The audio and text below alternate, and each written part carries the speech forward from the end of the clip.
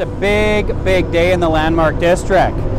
Today we're pouring the foundation for Landmark number 7. 260 trucks, 2,600 meters of concrete coming today. It's the single biggest pour in the history of Kelowna for a commercial office building. And when done, Landmark 7 at 23 stories tall will be the tallest building outside of Calgary and or Vancouver. They started at around 4 a.m. today, and it'll wrap up around dinner time tonight.